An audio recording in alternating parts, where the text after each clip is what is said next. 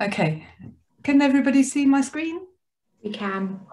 Great, okay. I've only got a couple of slides because I want to make sure that there's time for some questions. So I thought I'd give you a little brief overview of the Henry Smith Charity and talk about our two main grants programs, but mainly focusing on our Improving Lives program.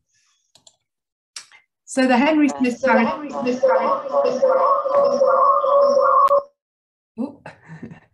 So the Henry Smith Charity was established in 1628. We're a very old endowed foundation. It was founded by Henry Smith, who was a property owner. For those of you that may be interested, none of the money that went into the endowment came from slavery, because this was pre-slavery and all his income was from property. And he spent the last few years of his life setting up the charity. Who didn't want people to live in poverty. His relatives, the descendants of his sister, or indeed the general population. He wanted to do good with the money that he'd raised. So we have quite a few grants programs, some smaller grants programs, but I'm going to talk today about our main grants program, which is where we spend most of the money. Improving Lives and Strengthening Communities program. And last year, I'm really proud of the team and everybody at Henry Smith, because we had a record year. We spent over budget. We actually awarded £30 million in main grants. And some of that was our regular grant making, which we didn't stop throughout the lockdown. We felt it was really important that organisations still had those opportunities to apply for running costs, etc.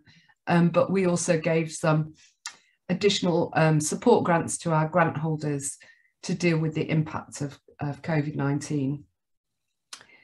In our main grants programme, we'll fund grants up to 3 years, and organisations can reapply up to 9 years in total. So we have a kind of long-term relationship with some of our grant holders.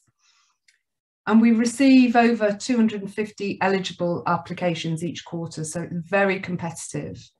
There's a two-stage process. At stage one, we have a team of 22 assessors across the organisation. Each application is assessed by at least 2 people, and if they disagree, it goes to a third person. And about 20% of those get through to stage 2. So, as I say, it's competitive. We get a lot of good applications from good organisations. And what I would say, my top tip really, if you're going to apply to us, is please tell us everything. Treat us as if we're children. Don't assume we know anything about the issue that you're dealing with, the community that you're working with. Spell it all out for us, because we can only assess the words that are on the page. If you put links into your website or other things, we don't look at those, because we have an equitable process where we just look at what's written and the evidence in the application. And that's really the main reason that applications get declined at that first stage, is that we don't have that information, that the evidence of need is not there. That sometimes the intervention might seem too light touch to us, because maybe the applicant hasn't really spelt out exactly what they're doing. So that's the importance of making sure that you really explain everything to us. The good news is, though, for anybody that does get through to stage 2, it sort of flips the other way around. And I have seen an increase in this. I used to say that at stage 2, it was around 80 to 85% that are awarded, and actually that's gone up, which is a good thing for us. We don't want to waste people's time. It's about 90 to 95% now are awarded at stage 2. And I advise anybody applying to allow for a 6-month process end to end. It can be quicker, but that's kind of the maximum amount of time that it can take. So a little bit about our Strengthening Communities programme. This is a programme which is based on activities. We want it to be community organisations embedded in the community, running multiple activities for all members of their communities. And what we're looking for here is organisations that are either based in or next to areas of deprivation. So for England, that's the 10% most deprived areas. This programme is based for smaller organisations, so organisations with an income range from 20k to 500k. And the grant size is 60k per year for 3 years, so 180k for a grant. And we say that this is for running costs, so the money can be flexible about the way that it's used. However, we can be flexible about that because although we think running costs is the most helpful thing, we have had feedback from some organisations that actually they prefer to allocate it to a specific project, and that's fine too if that's better. For these strengthening community grants, the reasons that grants are not approved at stage 2 are to do with governance and management issues and safeguarding. And the programme is UK-wide. So our Improving Lives programme is different because whereas the Strengthening Communities programme is all about activities and providing activities, the Improving Lives programme is all about outcomes, taking people on a journey and evidencing that by the change that you'll see with the people that you're working with. The organisational income range is higher, so we will fund organisations with an income up to 3 million. The grant size is the same, 60k a year, 180k over 3 years, and it can be for running costs or project costs, whatever is most suitable for the organisation. We're not interested as an organisation in funding new, shiny, innovative projects. And nor do we want people to sort of repackage what they do and they do well to make it look like something new. We know that organisations do really good work, they know what works, they're good at doing it, and we want to fund those organisations. So we want to fund people with a track record of getting good outcomes, and we'll support them to carry on doing that. And the main reasons grants are not approved in the Improving Life programme, like Strengthening Communities, to do with governance and management issues, safeguarding, but also to do with outcomes. And it's a UK-wide programme again.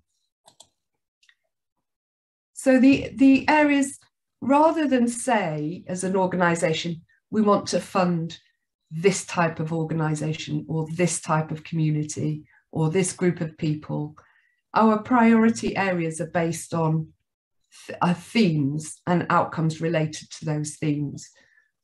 So I'm not going to go through them all, they're all on the website, but we've defined them, we've defined what we mean by that, and we've got some suggested outcomes, but we are not dictating the outcomes because we're really mindful that, you know, as organisations, you're reporting to multiple funders on all sorts of different things. So what we would expect you to do is select one of these themes.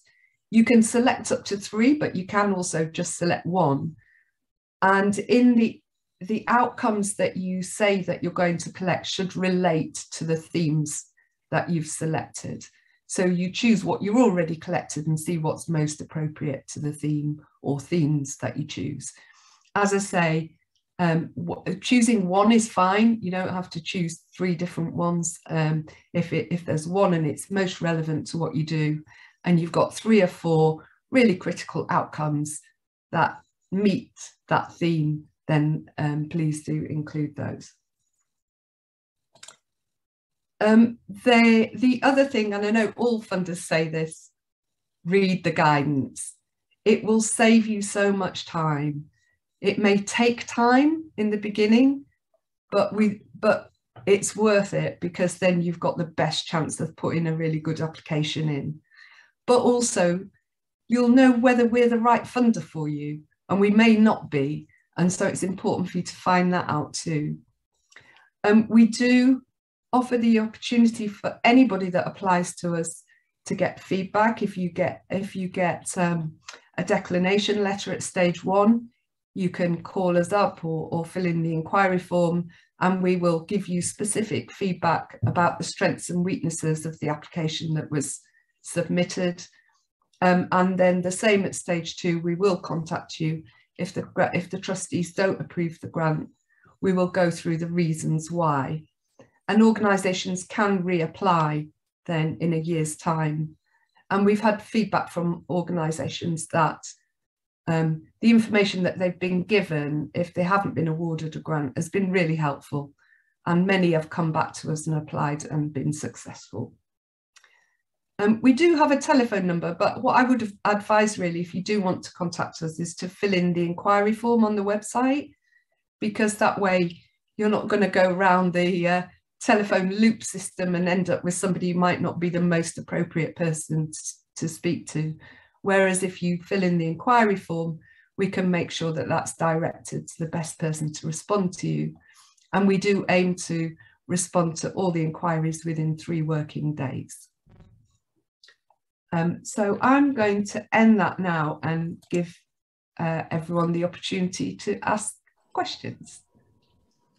Thanks, Babs. Well, there hasn't been anything posted in the chat, so I don't know if anyone's got any questions they'd like to ask, and perhaps raise their hand and we can hand over to you.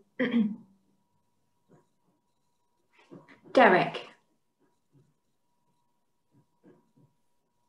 Hello, thank you for that. Yeah, area of need. I'm not quite sure how various projects that I'm involved in fit into that category. Can you just say a little bit more about what you mean by those areas of need? Is it a geographical, or is it, for example, areas of need like recovery from addiction? So for the Strengthening Communities programme, that the area of need, you know, for that is very much based on location, geographic. As I say, those are for organisations working with people living in areas of deprivation. For the Improving Lives programme, we ask organisations to describe what the need is. So into that comes in multiple things really. So we want to know who the people are that you're working with, or your organisation is made up of. What are the needs, and why is it? What is the uniqueness to your area or your organisation? So that's where a geographic need might come in. So we won't know about all the areas around the UK and the issues people face in those areas. So we want you to tell us about that. We have specialist grants managers in our team who might know a lot about certain issues, but we expect you to spell it all out for us, because they may not be the ones assessing that particular application. So that's when I mentioned about, don't assume that we know anything about anything. And also what's really good is including some statistics and data about the particular issue or community that you're working with.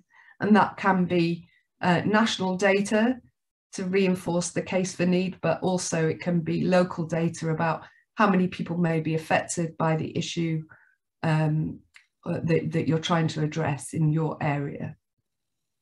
Does that answer your question, Derek? Thank you. Thanks, Derek. There have been a couple of questions popped into the chat function, Bab. So there's one specifically, we're just looking around whether they were in an area close enough to deprivation. They're based in Chorley, so they want to know whether they'd be close enough. That's something you can answer, Babs. Not without leaving the meeting and going on to the postcode checker. Okay. So if you go onto our website, what we're really looking for is a community organisation that is made up of, and that is run by and for members of that community in an area of deprivation. Now, we did used to say that you had to actually be located in that area, but we got a lot of feedback from potential applicants where, for example, the area of deprivation, there may not be any office space or space big enough for a community centre, and people were literally in adjoining postcode areas, and it made them ineligible. So that's why we've expanded it to be so that it can be next to. I guess the principle is, what we don't want is an organisation that sort of parachutes into an area that they have to have, that they actually have no connection with. It's that principle about it being in and of the community that it's working with. But we recognise that sometimes that's not practical in terms of having a building or a centre to work from for that community. So we do have a postcode checker on our website in the Strength in Community guidelines. And I guess the thing is to make sure that the postcode of the location of the organisation is adjacent to the community, and the evidence is there that it's in and of that community.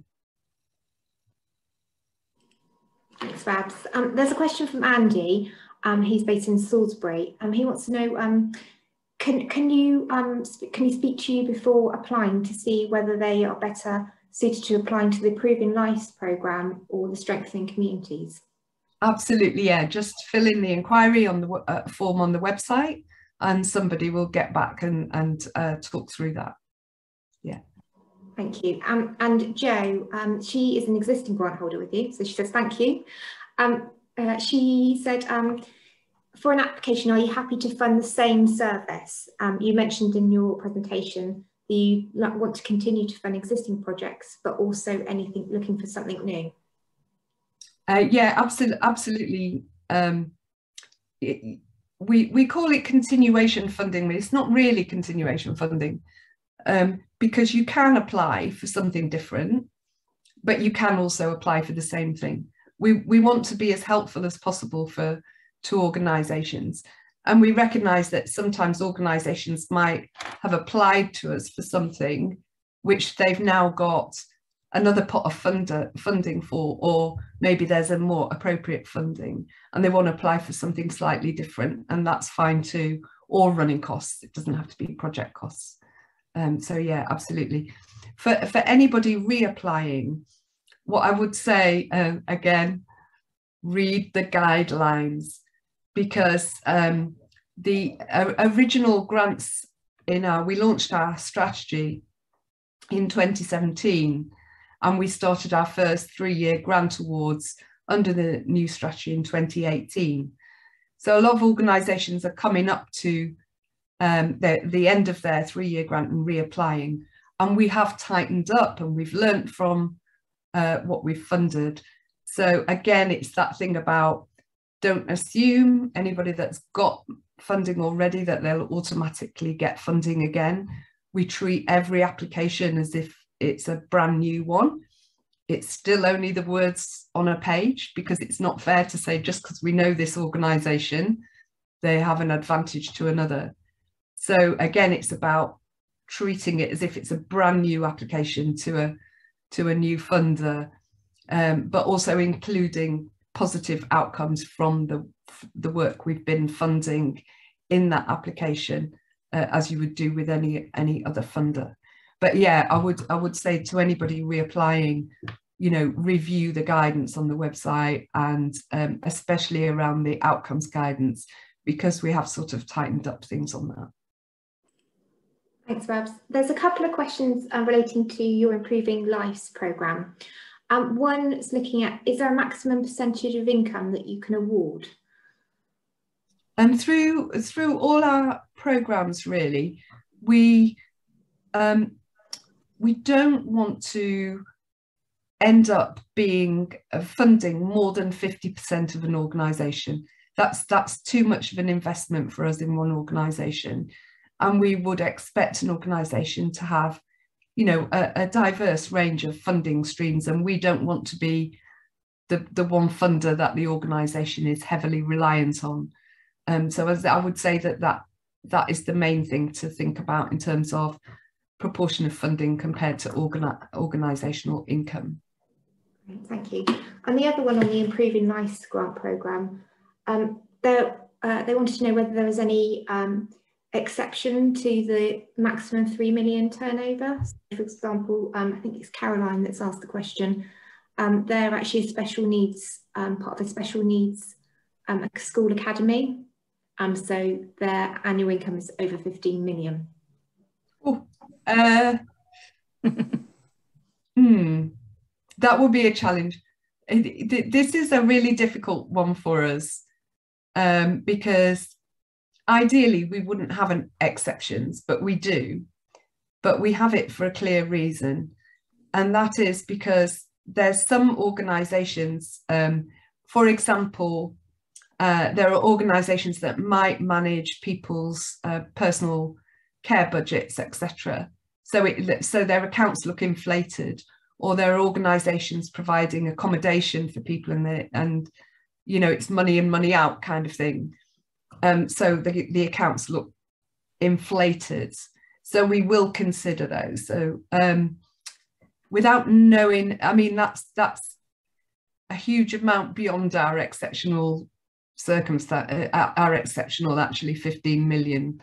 I think we would look up to 5 million or so, but that's probably outside of what we would consider, I'm afraid. Yeah, because that's a multi-academy, so there are 7 schools underneath it, and I always get confused and want to ask the funders that will fund a special needs school, you know, do I send you the big accounts, or do you want separate budgets for that school? So that's why I'm sort of asking that question. I never know where I'd sort of go with it. So we would look at a multi-academy with that amount of money, even though it's specifically for one school with a lower income budget of like 1.4 million. I think you might need to contact us directly about that. We don't generally fund schools. Okay. We do fund projects for you know, for and with people with learning disabilities, etc. Yeah. We don't generally fund schools. So it would have to be a specific project rather than a general. So if it was like a soft play area, which we can't fund through the statutory money, that might be something that you might look at. I don't think that's going to fit with us. I don't think we're the right funder for you in this regard, I'm afraid. Okay, all right, thank you. Thank you. And sticking with that sort of theme, Babs, Emma's got a question. They run a charity with animals, and they want to know whether they'd be precluded at all. And they've specifically got a project which is bringing animals into respite care. Well, it's about what the aim of the project was and is, and what the outcomes are. So if there are, you know, we wouldn't fund an animal charity because it's an animal charity. That is not what we would do. But we have funded projects where, you know, it might be a project that is riding for the disabled, etc., which is, you know, it's an animal charity, but the project work is specifically to have some outcomes for a certain group of people. So that would be the lens to look at it. So not about funding this charity, but what is the work, who is it with, what are the outcomes of what the organisation is doing, and is there strong evidence for that, and that would be the starting point. Great. Emma's just posted in chat that actually answers her question brilliantly, so thank you. And there's one asking a question about their actual specific project, so I don't know whether you would want them to post that on your website for your form, but it's looking about a new build, whether you would fund a new build. We don't fund capital costs. Okay. That's an easy one, sorry. Okay. We're not the right funder for that. Okay, brilliant, thank you. I think that's all the questions. I don't know if anyone else has any more questions for Babs at all before we move on. No?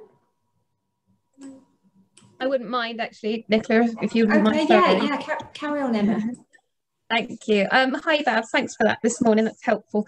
I'm Emma from Goldies. We've ummed and ahed around applying to Henry Smith again for a little while, but I'm a little concerned we don't quite hit that, what you're looking for. Just wanted to double check and clarify that we've got a lot of local community groups coming to us asking for our services, our activities. So we would fundraise for that and then provide it with them. But presumably, as we're a funder or a provider who would provide services across the Southwest, if anybody was to apply, it would be that local community. Yeah. Yeah. Okay. That's fine. Yeah. So we consider that like a second tier organisation, you know, that we don't fund people to fund other people. The funding has got to, it's like follow the money. The funding's got to go to the organisation that is directly interacting with the beneficiaries. Okay. Yeah, that makes sense. Thanks. Thanks, Emma. Just one more question then, Babs. How soon would someone here, a stage 1 application have been successful? It would be 6 to 8 weeks. We're running at 8 weeks at the moment because we've just got a sort of peak of demand at the moment, but we aim for no more than 8 weeks for a decision around that. Thank you. Brilliant. So if anyone's got any more questions, I'll pass over to my colleague Karen Hobbs, who will be talking about our grant programmes here at Wiltshire Community Foundation. Thank you, Nicola. Hello, everybody. I know that many people will have probably sat through this presentation before, so I will, just as a reminder, go through what our main grant programme is. At the end, there's a couple of slides which we update each time because there's different events and maybe other grant programmes that we've got running at the same time. So if you can bear to sit through it for another time and hear the updates at the end, that's fine, but I won't be offended if you need to leave or switch off or make a cup of tea. Right, let me just share the correct screen. Oh, I've started at the end. Hold on, let me make sure I've got the beginning.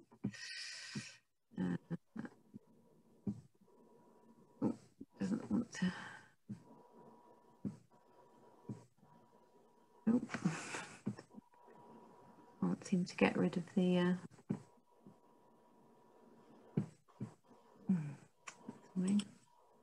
oh, sorry, I think. Right, let me start again.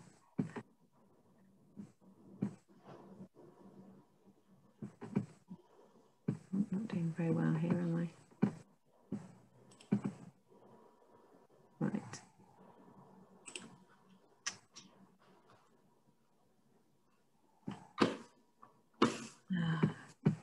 Can't get rid of the sorry, Nicola, can you put the slides up? I can't get rid of the thing to put them up properly. Sorry. That's right. It's not.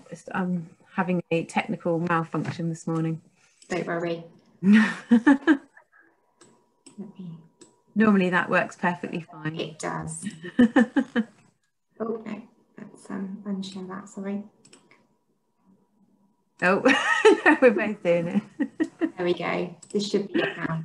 Yay, there we go, brilliant. Okay, thank you. So I'll just yeah, so just go through these. So just to remind everybody or to inform people who don't know before, Wiltshire Community Foundation is part of a network of community foundations around the country.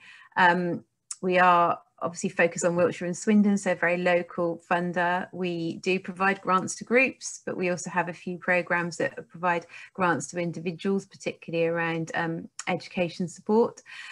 We do also, through our processes, offer some information and advice for groups and also signposting to sources of further support. We work a lot also to support donors to give to their communities, because obviously all the money that we're giving away has to come from somewhere. And so we work closely with local companies, individuals, other trusts to create the pot for us to give to community groups. And we also do a lot of exploring need in our community. So actually what Babs was talking about in terms of evidencing need, we do have a report on our website which brings together a lot of the statistical information about Wiltshire and Swindon. So if you want to have a look at that and you need to be sort of quoting any particularly statistical evidence for the need in your area or in Wiltshire and Swindon generally, then please do have a look at that. Let's go on to the next slide, Nicola. Thank you.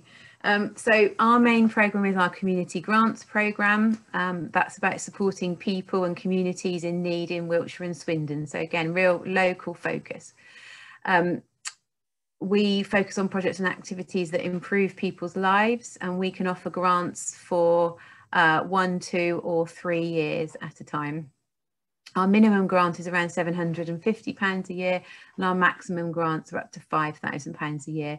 But just to bear in mind, we can fund capital projects, but only up to £5,000. That wouldn't be £5,000 a year for 3 years. It's a single grant of £5,000 if it's capital. But if it's running costs, project costs, it can be up to £5,000 a year for up to 3 years. Do you want to move on to the next? Yeah, so again, our priorities are around grassroots and small to medium-sized organisations. We have a priority around supporting people who are on low income. So this is about services and support for individuals and communities where the people cannot afford to pay for the services themselves. That's the thing to focus on. And we're particularly this year focusing on projects that either address the impact of the COVID pandemic, are supporting children and young people, prevent or alleviate poor mental health, tackle poverty and inequality. We are happy to consider applications that fall outside those 4 priorities, as long as you can evidence that you have identified a need in your area. Okay, do you want to go into the next one? So grants can be for continuing something you're already doing, so running costs. It can be a new activity, and we'll consider any reasonable costs around your core or your running costs, project and activity costs, and again, capital costs, which would be usually building or equipment, but only if you already have the rest of the funds you need. So if you need more than £5,000, you need to have the rest of those funds in place, and our £5,000 is just sort of topping it up to your total. You must need also, you need to start, sorry, I'll start that sentence again. You need to be able to start spending the money within 6 months of it being awarded. So you need to be ready to go with your project, basically, within 6 months of when it's awarded. We can fund constituted voluntary or community organisations, registered charities.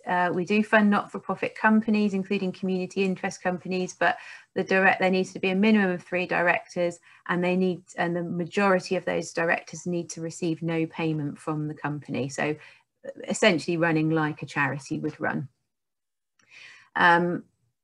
You can't be holding more than 1 community grant at a time, so you can only apply for a community grant if you don't already have one. If you do have one of our COVID sort of recovery grants still, you're still spending that, then you could consider still making a community grant, but we'll have a look at how you're spending the COVID grant when we review the application.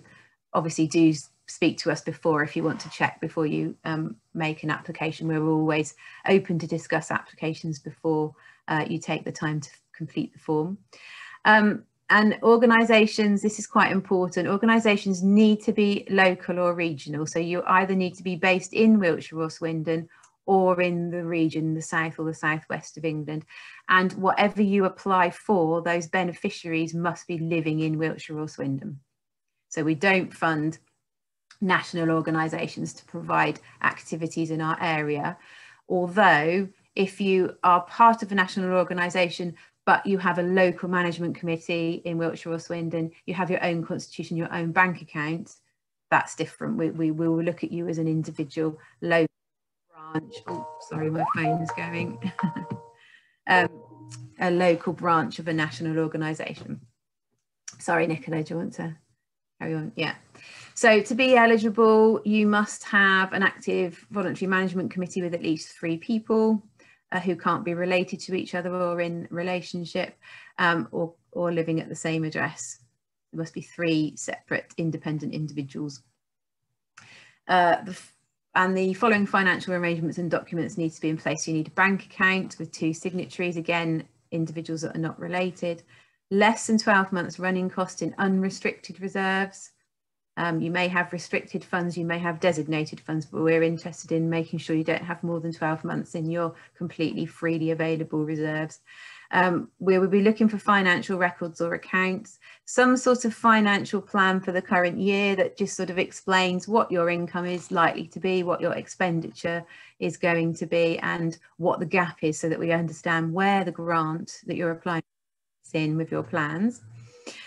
We would need to see a recent bank statement and a constitution, and we are also, as we've always looked at safeguarding and equality policies, but we have recently added a couple of questions to the application form to give you the opportunity to explain to us what you do in terms of safeguarding children and adults, and all of your users and volunteers and staff and trustees, and also how you are working to make sure that you have equal access and equal opportunities around all the different communities that you are working with, to make sure that everybody feels safe and welcome, and particularly in terms of the Equalities Act, in making sure that you're making things accessible for everybody. It doesn't matter if you don't have those in place, that's fine, but we will talk to you about this and look at where you can get access to support around developing those policies. And if you are a very, very new organisation and you don't have all those things in place, you could partner with another organisation that could support the application and manage the grant on your behalf. So we could consider that if you are very, very new and don't have everything that you need in place. To move on next. Just to be clear on what we don't fund, so we can't fund organisations that are going to pass that on to individuals or families. We don't do those individual grants to individuals under the community grant scheme. Activities that don't duplicate an existing service, we don't fund activities that duplicate an existing service. This is something really important to get across in your application form, and there is a question to cover that. Why is your service required? What is the gap that you're filling? Who's doing something similar? Why is your work needed if there's other things going on? That sort of thing. We want to know that you understand the community that you're operating in. We don't fund one-off or sponsored events, the advancement of religion or medical research, animal welfare, party political activities, individuals have already mentioned. We can't fund schools or statutory bodies. I want to move on to the next one. So the other grant programs that we're running at the moment, as well as our own community grants, is for anybody based in Swindon. We run the Hayden Wick Fund, that's open at the moment. That's for grants up to £3,000, but obviously very specific to the area of Hayden Wick and its immediate surrounds. So if you are working in Swindon and you have a significant number of people in the Hayden Wick or surrounding areas that you support, then that might be one that you would consider. We also work with the High Sheriff and the Police and Crime Commissioner. They have funds which we will be running one joint programme with them for grants up to £3,000. That's in the planning stages at the moment, but we hope the panel will be, the programme will be running sort of early part of next year, so keep an eye out for that. That's very focused, as you can imagine from the people that the funds are coming from. It's very much focused around communities tackling local issues, particularly around antisocial behaviour, crime, drug and alcohol related incidents, reducing reoffending and violence against girls or youth crime. So have a think about the sorts of work that you do and how it might be impacting on those areas. That might be something you could think about. Want to do the next one, Nicola? Yeah. Again, this is another one for Swindon. Largely, it's the solar park in Rawton have a community benefit fund. They do have large grants up to £20,000, but it's very focused on sort of science, technology, engineering, maths and environment. Does also say health or play, but they need to be things that sort of are linked to those themes of science, technology, etc. But you know, you can be quite creative within that, but the beneficiaries must be in communities that are within 10-kilometre radius of the solar park. So that's mostly Swindon, but a few areas into Wiltshire. They also have a small grants programme, but you can see from the list there that that's for some very, very specific communities, again within their sort of area that they cover, and that's small grants up to £2,000. That will be opening on the 1st of November, and the panel, I think decisions will be made around February. So yeah, have a look on our website for any extra information. And then if you need any other support, you can have a look on our website, and we have a link to a searchable database that would have a look at particularly local funders. And then also you can have a look at My Funding Central, which is at least free for very small groups, and that will give you access to more national funders. Information. We work quite closely with Wiltshire Together, Community First, Voluntary Action, Swindon and Wessex Community Action. So do have a look on their websites and look at the support that they can offer, particularly if you need more support around sort of governance or policies or fundraising, those sorts of things. They're really good and have lots of other information. Wiltshire Together is a website that is trying to bring together the voluntary sector within the county. So if you want to have a search for that, that may be something you can join. So you'll be joining an online community.